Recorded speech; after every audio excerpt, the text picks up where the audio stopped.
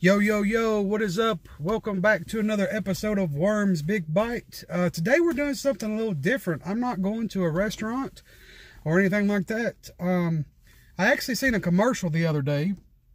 And Craig Robinson, he's an actor. Some of you guys may know him. Very talented comedian actor. But he's got a new commercial out for a brand that I had never heard of. And today we're going to try that brand. And we're going to try some Dietz nuts. Yeah, did I just say that? We're going to try some Dietz nuts. No, not them kind of nuts. No. We're going to try Dietz nuts.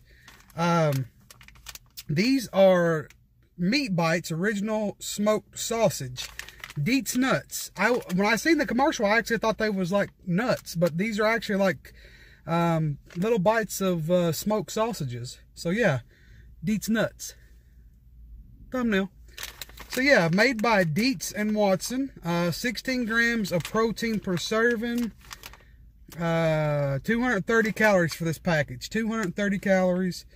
18 grams of fat.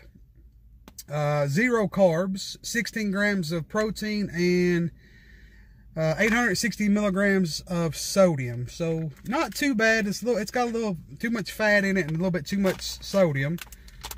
But yeah, let's try some Dietz nuts. So here's the packaging of them. Look at little smoked sausages. Oh wow, you can smell them when you first open the pack.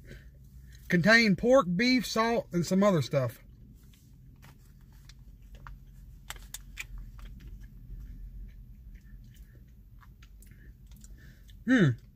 These are very, very good, but they're crazy greasy. I don't know if you guys can see the grease glistening when I turn that sideways.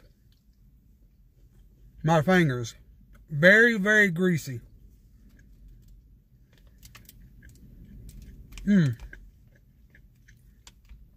tell you what though, the slogan is you're going to like Dietz nuts. I like Dietz nuts. Like I say, they're a little greasy, but fat's flavor, they say.